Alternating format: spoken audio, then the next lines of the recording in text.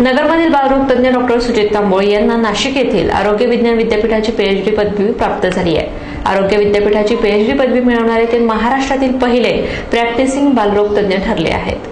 नगरमधील बालरोग तज्ञ डॉक्टर सुचित तांबोळी यांना बालरोग विषयातील पीएचडी पदवी प्राप्त झाली आहे। नाशिक येथील आरोग्य विद्यापीठातर्फे पीएचडी पदवी मिळवणारे ते महाराष्ट्रातील पहिले प्रॅक्टिसिंग बालरोग तज्ञ ठरलेत। डॉक्टर तांबोळी यांनी नवजात अर्भक अतिदक्षता विभागातील मुलांच्या कार्यक्षमतेवर बौद्धिक विकास कार्यक्रमामुळे होणारी बौद्धिक तसेच स्नायूंची वाढ या विषयावर आपला प्रबंध सादर केला होता। त्यांनी मुलांचा अभ्यास डॉक्टर राम धोंगडे यांच्या मार्गदर्शनाखाली केला।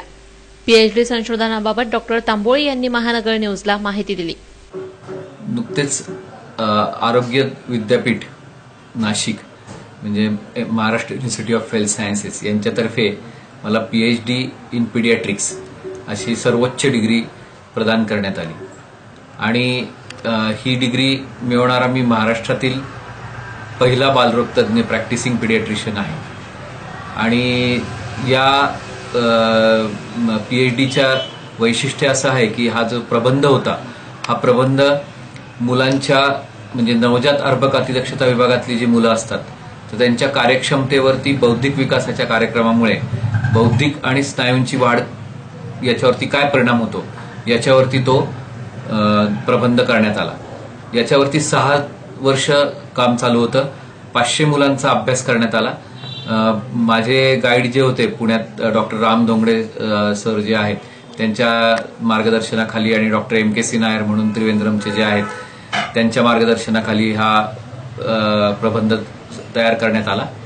याच्यामध्ये जेव्हा नवीन जन्मलेली जी मुलं असतात तर त्या मुलांना ताबडतोब बौद्धिक विकासाचा कार्यक्रम जर दिला, ज्या मुलांच्या बाबतीमध्ये अतिदक्षता विभागात म्हणजे जी वजनाने कमी असतात, ज्यांचा दिवस कमी भरतात, ज्यांना जन्मता कावीळ होते, जन्मता झटके येतात किंवा इतर काही त्रास होतो आणि ज्यामुळे त्यांना काचेच्या पेटीत ठेवायला लागतं किंवा अतिदक्षता विभागात ठेवावं लागतं, तर त्या मुलांच्या बाबतीमध्ये आपण लगेच ताबडतोब बौद्धिक विकासाचा कार्यक्रम सुरू करायला हवा। तिथे अतिदक्षता विभागातच आपल्याला रंगसंगती कशी हवी, तिथलं लाईट कसे हवेत, त्याच्याबरोबर तिथं आवाज किती पाहिजे याचे पण आपण प्रमाण तयार केलं।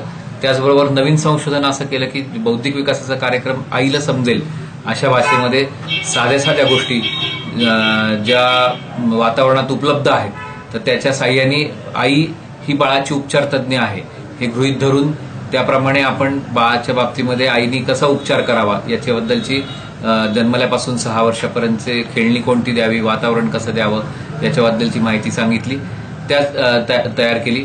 त्याचबरोबर या मुलांचा जो ॲबनॉर्मॅलिटी म्हणजे त्यांच्यामध्ये जे काही अपंगत्व येऊ शकतं तर ते 40% कमी होतं जर हा विकासाचा कार्यक्रम जन्मता दिला तर हे सिद्ध केलं।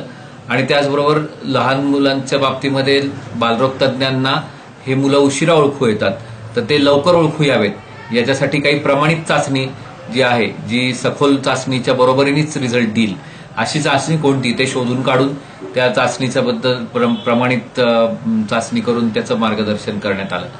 म्हणजे ही विश्वासू चाचणी या पद्धतीने केली। म्हणजे या एकूण जी मुलांचं बौद्धिक विकासासाठी त्यांच्या स्नायूंच्या वाढीसाठी जर चांगल्या प्रकारे आपण आई वडिलांनी काळजी घेतली तर त्या मुलांचा विकास चांगला होऊ शकतो हे सिद्ध केलं। आणि हे याच्यातले काही जे संशोधन आहे हे भारतामध्ये पहिल्यांदाच आपल्या इथे करण्यात आलं। त्यामुळे गेले 6 वर्ष याच्याबद्दलचं काम चालू होतं आणि त्याबद्दल आता महाराष्ट्रातला पहिला बालरोग तज्ञ त्याचप्रमाणे अहमदनगर इंडियन मेडिकल असोसिएशन मधील पहिला